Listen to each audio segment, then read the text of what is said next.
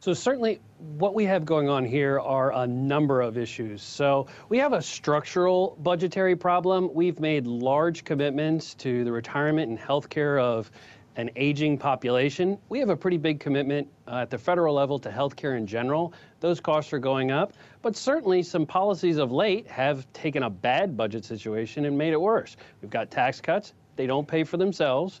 And we've also got a number of budget deals that have raised spending. So you add all that together and we end up with what I think is probably going to be $1 trillion deficit next year. How much of this can we point the finger directly at the tax cuts? As you pointed out, the Republican point, as they were trying to sell the deal, was that these tax cuts are going to pay for themselves, despite what every economist said. That wasn't going to be the case. I mean, have they widened the debt even more than we had anticipated? So not more than I think those economists that said that tax cuts don't pay for themselves anticipated. Tax cuts don't. They have contributed to the deficit and the debt.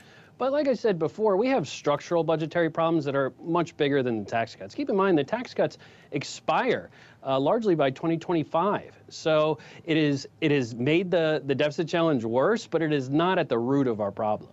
And Gordon, earlier today, we did have somebody who's very familiar with those tax cuts weigh in on this issue. Sure. Former White House Communications Director Anthony Scaramucci expressing his concerns over government spending on Yahoo Finance. I want you to take a listen, and then I'll get your thoughts on the other end. Okay.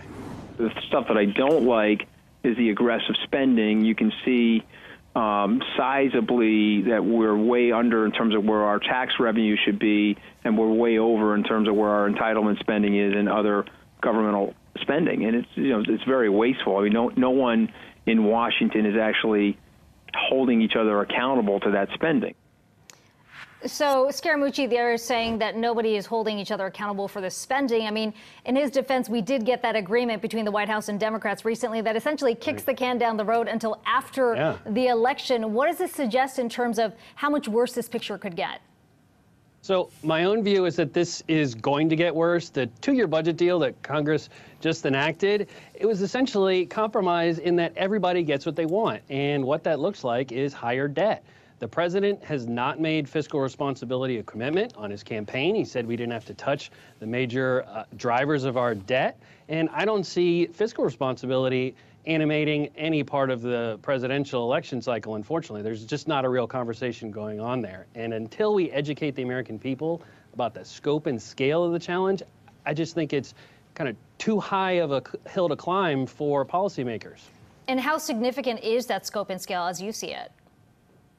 So I have done some work on this, and to just stabilize the debt at the high level it is at now, at about 80% of the economy, we basically have to embark on a fiscal consolidation. That's a mix of tax increases and spending cuts that would essentially dwarf any that we'd actually done in the past. So if you add up any of the major tax increases that we've done, or a lot of the spending cuts that we've ever done, the amount that we would actually need to do to get the budget under control would be bigger than that combined. So we have a big challenge ahead of us. Okay, Gordon Gray, appreciate your time today. Thank you.